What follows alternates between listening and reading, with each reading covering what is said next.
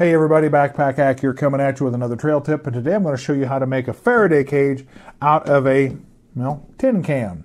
This is what they call a locking lid container. It's just a fancy name for a small garbage can. I got this at my local farm and ranch supply store. Farmers use this for putting seed and pet food in and things like that, but I'm going to make a Faraday cage out of this. I'm going to show you how I did it, and so you can do the same thing. This is Barron's brand. It's a 10-gallon. I think it was like $18 or something like that at the local farm and ranch supply. There are a few other things you're going to need. First off, get yourself the book called Disaster Preparedness for EMP Attacks and Solar Storms by Arthur T. Bradley. And there is one chart in here. I won't get into the details, but on page 70 there is a chart in here that gives you the effective shielding effectiveness of various enclosures, and they have fire-safe bags, static bags, ammo cans, microwave ovens, foil box, compost can, garbage can, taped garbage can, and taped garbage can with static bag. I went with this taped garbage can because, according to this chart, it's the next best thing to perfection. The only thing I can do better is to put my electronics in static bags and put it in this.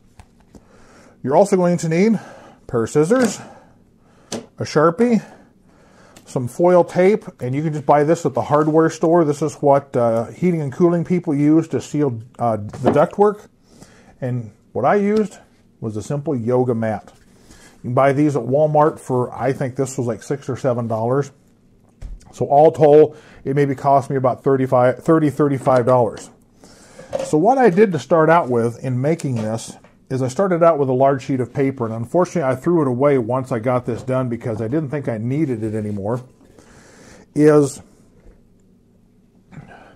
I took a large piece of paper and I set down in here. Now you'll notice that this is not square. It'd be great if it was square size. It wouldn't be that hard to do. But since it's square, I'm going to have to cut a curve in that yoga mat to make it fit flush around all the outsides. So if I take this yoga mat that I've already cut out, you will see that there's a curve to it. It's not flat or not square. It's got a curve to it. What I did was I took a large sheet of paper and I just set it down in there and kind of eyeballed it and kind of just started cutting this curve, which is what's along the bottom here, this inside curve, so it would fit flat against the bottom and kind of take this cone shape out. And then I simply marked the outside top edge of the paper and cut it and use that as a template to cut this. And I cut it a little bit proud so I could refine it a little bit. And then what was left of that piece, I cut a circle to cover the bottom. Now before I put that stuff in, I want to prepare the can itself. There are two seams, one here, and what I did was I taped those up with that foil tape. I taped all the way down the bottom, and I even came up around this lip on both sides. So that's sealed, and you want to make sure that when you seal this, you seal these two rivets. There's also a seam here along the bottom. What I had to do was take short pieces and put them in and overlap them, and probably 10 or 12 pieces around the outside edge of that, or the bottom rim of that, to get the bottom of it sealed up. And then the last thing you want to do is put your tape on these two spots here where the handle comes through the lid and holds on. You want to seal all those little gaps to keep the radiation out of this. Now what I did on this is I just went ahead and covered it with ordinary cloth duct tape just for a physical protection to protect that foil tape. So all you have to do is, once you get your mat or whatever you're using, material, cut out, you simply, that was pretty simple to cut. It was just a matter of cutting it down. I will give you a little hint when you're cutting these.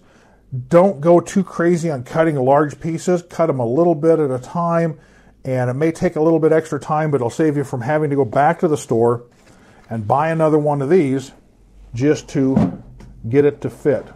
But once you have it cut the right size, it fits right in there.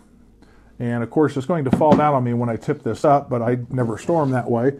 But you can see how nice and snug that fits. This basically insulates the electronics from here, so any electromagnetic energy that strikes this can't propagate into the electronics inside. This insulates it and keeps it from getting into those electronics and burning them up. I don't do anything under the lid because I just decided, all I have to do is just keep it down below this line here.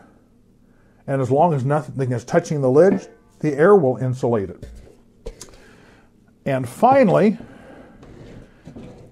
if you want to complete the sealing process, you can take the foil tape and go around this outside edge all the way around, once your electronics are in it, of course, and that way you can put it away and be reasonably sure that your electronics will survive a EMP attack or a coronal mass ejection or something like that. The only problem with using tape is if you want something out of there like I do on a regular basis, you've got to pull the tape off. This rips up real easy when you try to take it off. It gets to be a mess. So there's two solutions. One is do like I do and simply not use anything. If you choose a container that has not been dented, and they're hard to find sometimes because they get dented in the shipping, as well as a lid that's not dented, you're probably going to have a good enough seal between the outside rim here of the can and the inside rim of your lid to seal it off from EMP energy getting inside of it. The other option, if you are going to want to go in and out of it and you want the best protection you can in your can, is to take steel wool and push up into here and just take small pieces of steel wool, push them up in there, and that will do go a long way towards reducing that energy propagation between the body and the lid. And that way, if you do want back into it, you simply pull it up, your steel wool will fall back down, do what you want to do, push the steel wool back up in there. But anyway, that's how I built a Faraday cage for $18.26, I don't know, about $35 for my first one. And of course, I've got plenty of tape to do the second one. I went ahead and bought a second one because that's what I'm going to do, because this one's actually got filled up. The book is $13.50. Definitely well worth getting, if nothing else, for this chart.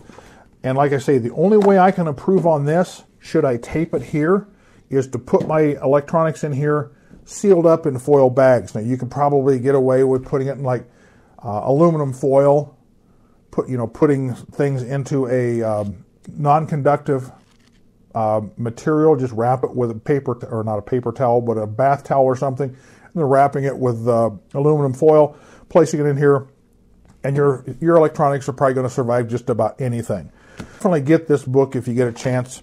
It's worth having and it's worth reading. And like I say, this chart right here is worth the price of the book alone. So with all that, this is Backpack Hack coming at you with this trail tip. Be safe out there, and I'll see you out there in the trail.